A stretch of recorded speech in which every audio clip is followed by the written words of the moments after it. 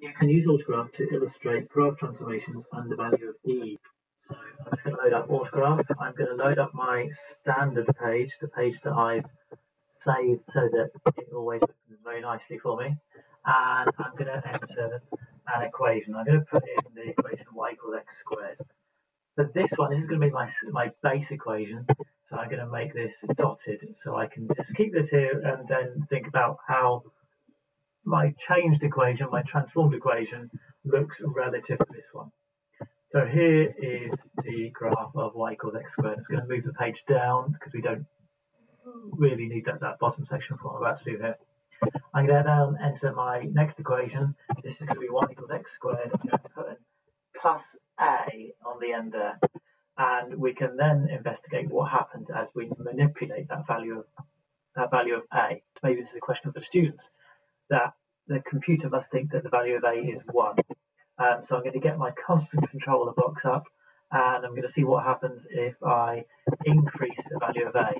Now, I don't know if you can hear on my keyboard, but I'm actually having to hit that hit the mouse button 10 times to increase it from 1 to 2, because we go in step to 0.1. So I'm going to increase the step value.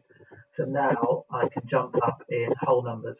And we can quite quickly work out or deduce that that value of a is translating the graph upwards. So I'm going to go and change my equation now. What if I put that value of a as put it right in front of the x squared? So this time the computer thinks that a is 1, and as I increase the value of a, it looks to me that the graph is being stretched horizontally. Is that really what we want students to achieve here? I was hoping that this would look like a vertical stretch.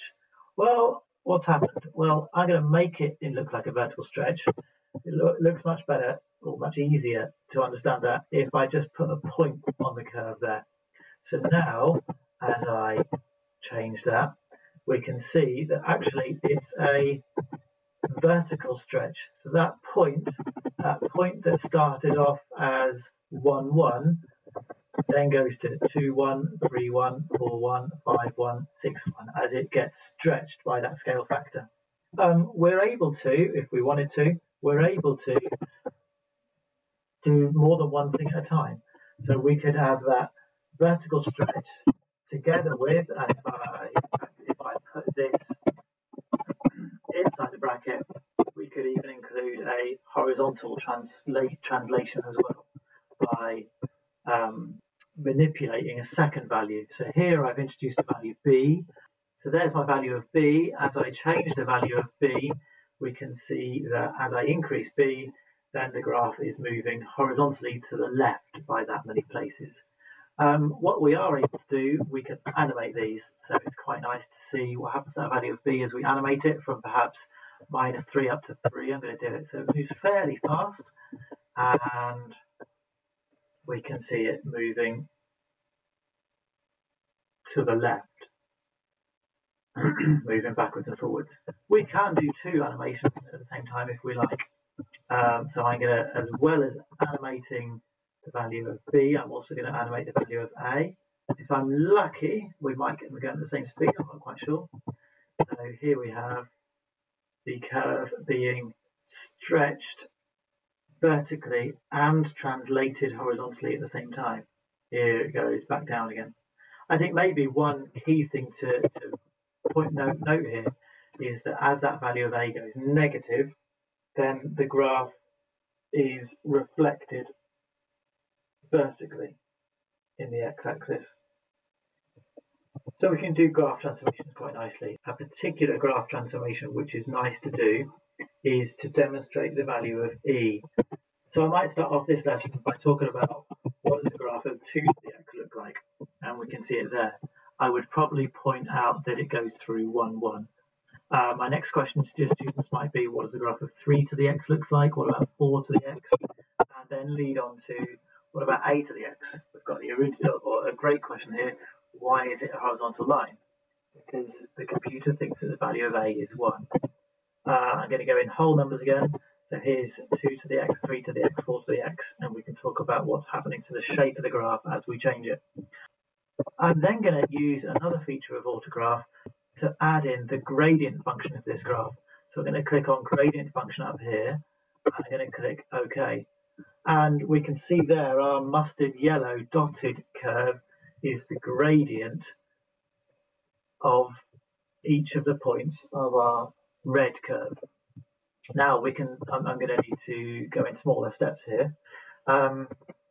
We could talk about how are these things related. I can see that the mustard curve is below the red curve. Is that always the case?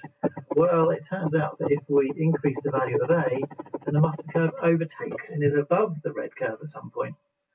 So I wonder what point that was. Look to me that it could be around about 3, 2.9, 2.7 perhaps.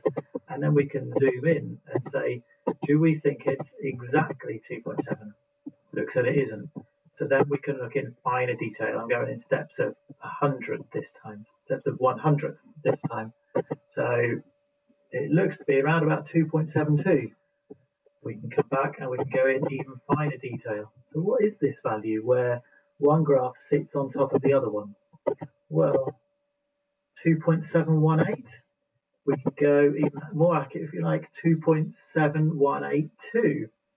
And so what we've got here, if I zoom back out, and I'm going to move the graph so we can see it.